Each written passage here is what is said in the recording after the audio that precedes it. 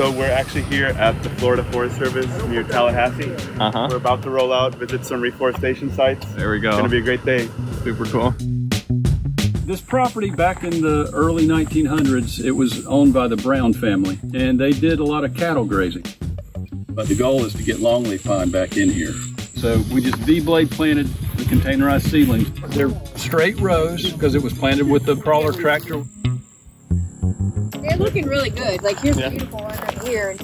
So we have plenty of longleaf on our forest that is mature, but if you're talking about starting from seed or starting from seedlings, we've got a way to go on that. We are here in Tallahassee. Right now we're actually in a 2-year-old site. The longleaf pines are actually very small. They're gonna stay like that.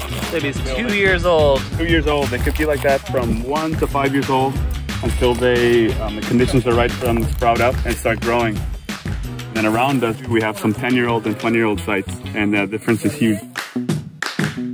The other important factor is when do they start initiating height growth? You know, that's maybe even more important to the long-term success of the stand is what percentage of the seedlings within years 1 through 5 have initiated height growth. Yep. Because they won't initiate the height growth until they've established a substantial root system.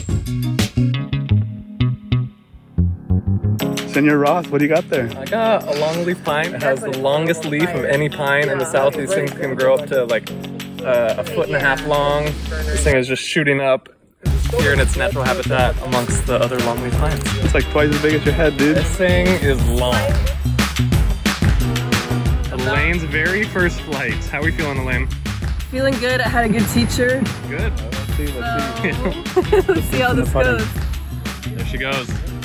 Let go, it'll stay right where you left it. There's always a little braking time, so maybe it'll go a little bit over. It'll always hover.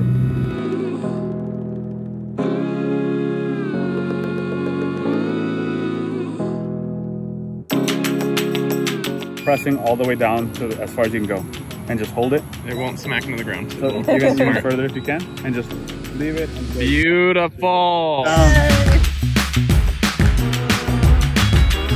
can go ahead and grab it.